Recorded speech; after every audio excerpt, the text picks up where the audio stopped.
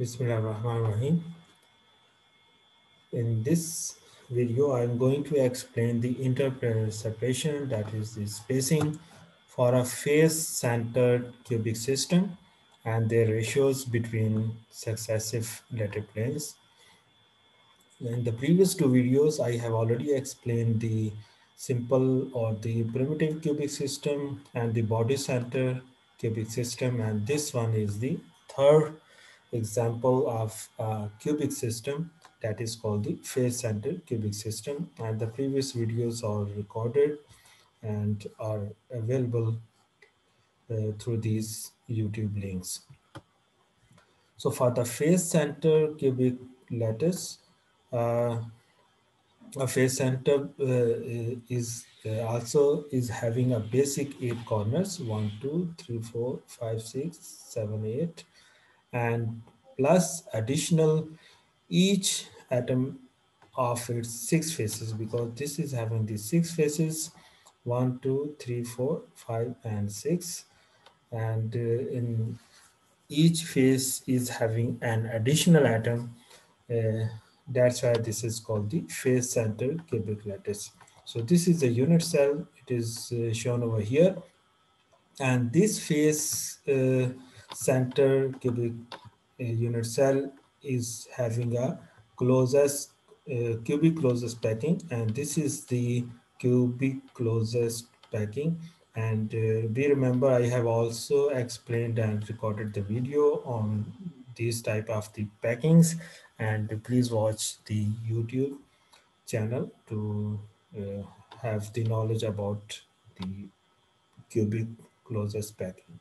So here I'm going to explain the interplanar separations and the ratios, and this is the XRD pattern of the face center cubic lattice, and these are the few of the peaks are given over here. I'm using only 3 of them as an example to calculate the interplanar separation and the ratio between successive lattice planes.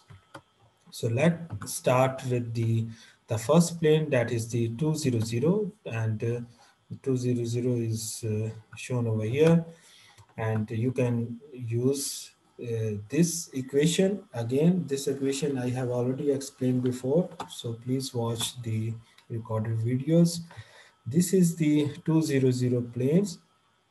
An additional plane is shown over here for a face center cubic lattice, and here you have to just put the values of the HKL, and first is the H, second is the K, and third one is the L. So just putting the value of these in this equation. So this will be the 2 square under root is going to cancel out, and what is left, it is 2, and A divided by 2 is the D spacing or the interplanar separation of the plane 200. So this is another plane, and this is the, sorry, this is the 220. So for this 220 plane, this is shown over here for a face center cubic lattice, and here H is 2, K is also 2, L is 0. So when you put the values, it will be 2 square plus 2 square. Actually, this would be the 8 under root, and you can just simplify this one. 8 under root, 8 under root mean 8. You can also write in this way, 2 square multiplied by 2. So 2 square under root is going to cancel out, will give you the value of 2, and 2 under root is left, and this is a simple solution of this equation. Another plane is 111, and this is shown over here for a face center cubic lattice, and this is the D111 interplanar separation. And again, you will use the same equation, put the value of H, K, and L over here. This will be the sum of 3 under root, and this is the solution of this plane. And for a ratio between the successive planes 200, 220, and 111. So these we have already calculated in the previous slides. So just by using the value of a, let's suppose it is 1, it would be 1 over 2, and 1 is 2 multiplied by 2 under root and 1 over 3 under root. And for the simplicity, you just have to multiply by 2 with the whole equations, because we want to get the value or the ratio with respect to the 1.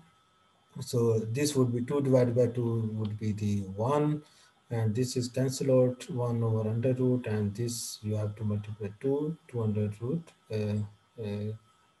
3. And when you solve this one, this will give you the value of this. So this is the interplanar separation and the ratios of the separation between these three successive planes, and ratio is given over here. And you may also write by just inversing the equation, just to inverse this equation. So this will become 1, this will be the 2 under root, and this will be the 3 under root divided by 2.